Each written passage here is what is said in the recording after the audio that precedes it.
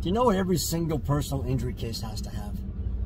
Every personal injury case has to have credibility, meaning that the information that you're providing is truthful and accurate, and it is without question above board.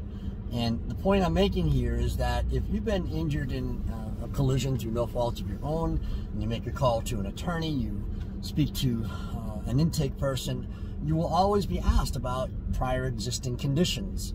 If you've injured your knee, for instance, in this collision, you'll be asked, well, have you had a prior existing injury to that very same knee? And we expect you to be truthful. And if the answer is no, we're going to believe you.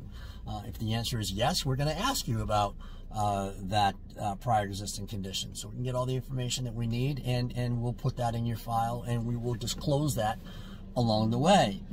But what happens if you don't disclose that information? If you have this trick knee that you've dealt with for a long time, and you don't tell the intake person, and you don't tell the attorney, and you don't tell your treating professionals, and you go through a course of treatment for this injured knee, racking up, you know, thousands and thousands of dollars in medical care, and at the conclusion of your case, we present that demand to the insurance company for compensation for your pain and suffering and all the treatment that you went through. We are doing that on your behalf based on the premise that this is an injury that's new to you.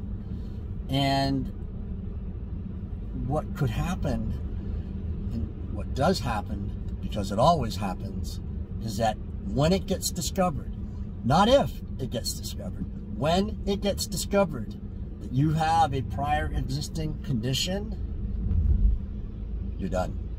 You are done. Your case is over, okay? Because your credibility is shot.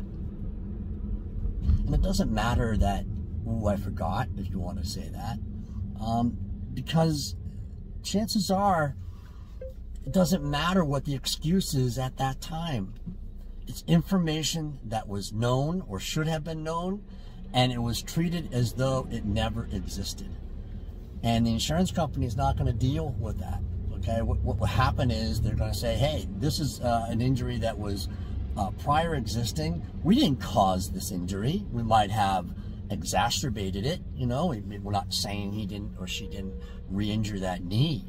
But you're treating like this is the first time this has happened, and there's more value to a new injury than there is to an injury that was aggravated as a result of having a collision. And all that time is wasted. You've wasted the insurance company's time, you've wasted the attorney's time, the resources that go into putting a demand together. It's a lot. It's a lot of time. It's not, you know, some cookie cutter fill in the blank form and, you know, give me money. There is a lot of specialized resources that go into treating and processing a personal injury case. And when a client's credibility is shot,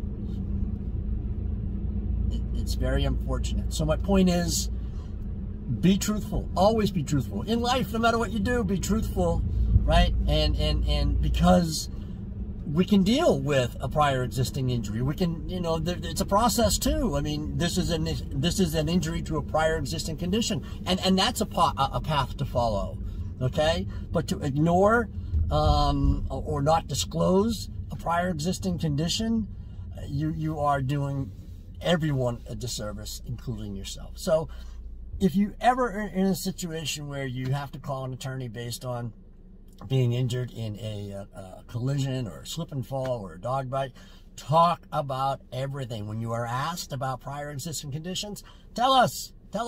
There's no reason not to, okay? Tell us everything. We'll write it down. If things need to be held confidentially, we'll hold things confidentially. But for the most part, say what you need to say to your attorney, and